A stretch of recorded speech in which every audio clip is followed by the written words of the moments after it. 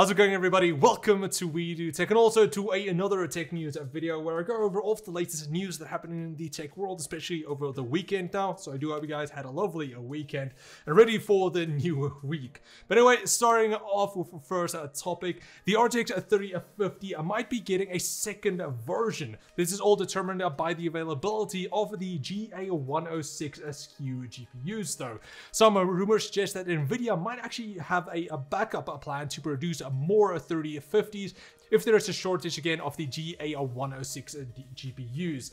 Then they will actually introduce a new version that's going to use the GA107 SKUs that is mainly used in the 3050 gaming laptops. Another mention in the rumor is that the GA107 chip will have a lower TDP of 115 watts instead of the 130 watts. Now there might be a bit of a performance difference between the two. We can't say for certain as of yet, but once it's actually available, or if it's actually available, we shall see and possibly do like a comparison as well. But now that is only if there is actually a shortage of GA106 chips, which kind of looks to be somewhat, because there are still some RTX 3050s available, especially like here in South Africa. You can get some of the more budget related ones. But for example, I'm busy doing a build with the ROG 350. And when I looked at our pricing, for South Africa, there's no stock here. In the US, there's no really fair stock where all of the prices ranges between like $600 to over $1,000. So there's stock, but overpriced stock. So possibly we will actually see the GA107 chips. And then next up, the sheer amount of greed going on with tech parts lately is just kind of sickening. And now Best Buy is just showing that again. Now Best Buy is currently the exclusive reseller of Founders editions of the RTX 30 series GPUs, so you can only get it from them. And with the news now, this kind of just pisses everybody off a bit more, because apparently you'll need to pay for their $200 yearly service subscription to actually get your hands on some of the GPUs. And this isn't even a way to actually keep scalpers away. No, you can still buy up to 7 GPUs on a single shot as long as they are different models. But now with the $200 total tech service, customers have access to their special protection program, 24/7 tech support, and even Apple Care Plus services, which I believe a majority of people won't even need. You're gonna have to pay for that if you want to get a GPU. So technically now you're gonna pay extra $200 if you just want to get a GPU from a Best Buy. I have to say I'm glad that here in South Africa we don't necessarily have those issues. Our prices are a bit high, but majority is just stock that's an issue. But now let's say you just want to buy a single system or just a single GPU, and now you have to pay that $200 just for that and get protection program and 24/7 tech support, which probably I'm not in the US, not sure how good it is, but honestly most of the stuff you can just figure out yourself. But I don't know, it's a bit much. All right, then next up, another touchy subject is crypto mining. Something not a lot of people actually consider is with the amount of cryptocurrency that's being mined, there's also a vast amount of electricity being used in conjunction. A bit more than some countries actually. Intel has now said that their new mining chip that they are producing will be a lot more energy friendly. The chip apparently is expected to launch later this year and is supposedly 1,000 times better in performance per watt against mainstream GPUs for Shaw 256 based mining. Now just a quick mention there, you don't really mine a Shaw 256 or the Bitcoin algorithm, you don't mine it with normal GPUs, you mine it with ASICs. So what they actually said there as well is not entirely truthful, because nobody mines Bitcoin with a normal GPU. It doesn't make sense, it's not worth it. But Intel says more information about the chip will be available at the International Solid State Circuits Conference, which starts on February the 20th. And then next up, well, we have seen a lot of new releases on the CPU side for a basic PC use and gaming. The high-end desktop users have seen very little action apart from like the Threadripper WX a while back.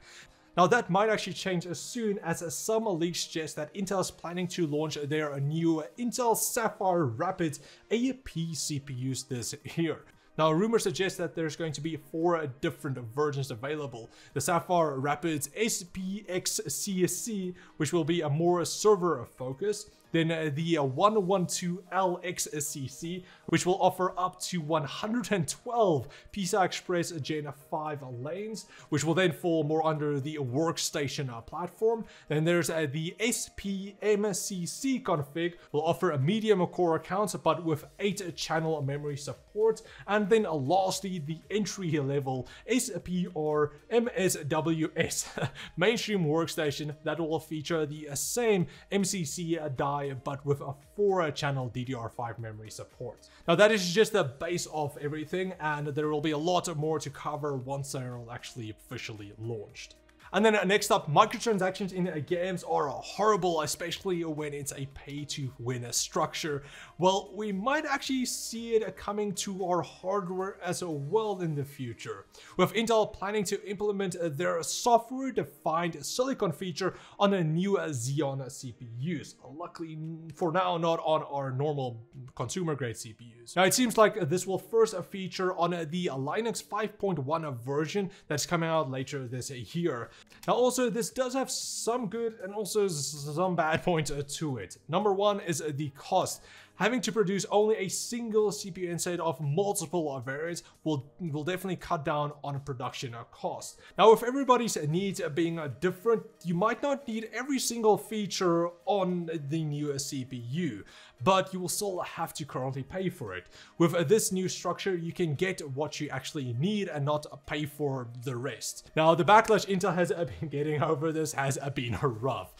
But it's also because they haven't been entirely transparent about the whole thing either. Now, I honestly do think that this could be a good feature if they want to implement it, but it's all going to depend on the base cost. For example, if they're going to just produce i9s from now on, but you only need a budget like Celeron version or i3 version, and you don't need the 32 cores or that crazy amount of cores, you just need 4 or 6, how much is that going to cost? Is it going to be the same price as what the original 4-core Celeron or i3 was? Or is it going to be more now because they needed to use higher quality silicon to actually produce the i9, but 4-core, 6-core i9? So it's definitely going to depend on the base cost of the original CPU. But in all honesty, I don't think it's going to work that well. There is going to be a lot of drawbacks for that.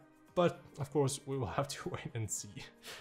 And then next up, it does seem like we have a lot of Intel news today, and it's just going to continue with the next topic. Now, anyway, we just received the 12th generation CPUs only a few months ago, and we're already seeing some benchmarks leaks showcasing the 13th generation.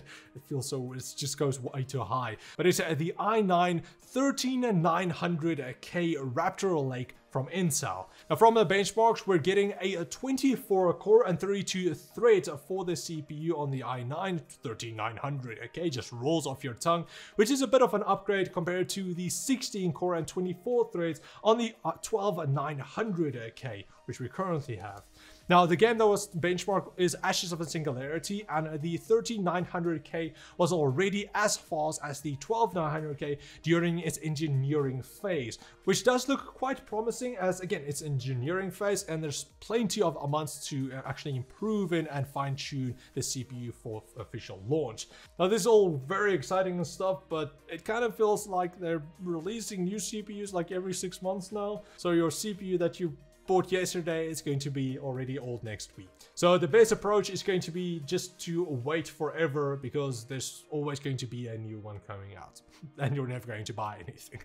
And then next up, a tech sector that we have seen major improvements in lately has been in monitors, and Alienware is set yet again to improve dramatically in this segment with their very first quantum dot OLED display.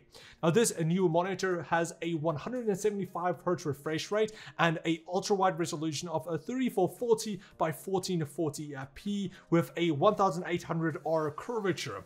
For us content creators, this is just mind-blowing really. It has a 99.3% DCI-P3 and 149% sRGB color range, which is mind-blowing. And also normal monitors have like a brightness range between like 250 to maybe 400 nits, but this one does peak at 1000 nits, so you're going to get full HDR 1000, which just looks stunning.